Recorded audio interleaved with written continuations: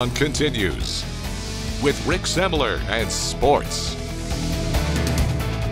Welcome back. Big news with Indiana State Athletics. They are taking care of their most successful coach right now. ISU announced today they have given baseball head coach Mitch Hannahs a contract extension through 2028. Sports 10 has learned the deal was done for financial terms, not for length of years. ISU had already given Hannahs a 6-year extension last year through 2028. ISU told Sports 10 the new extension makes Mitch Hannahs the highest paid baseball coach in the Missouri Valley Conference. The school also said the contract invests more resources into the baseball program and gives Coach Hannahs enhanced financial flexibility for personal decisions. This past season, ISU won the MVC regular season and conference tourney titles. They hosted an NCAA regional for the first time in program history, winning their very first NCAA regional and advancing to the Super Regional, coming up just 2 wins short of the College World Series.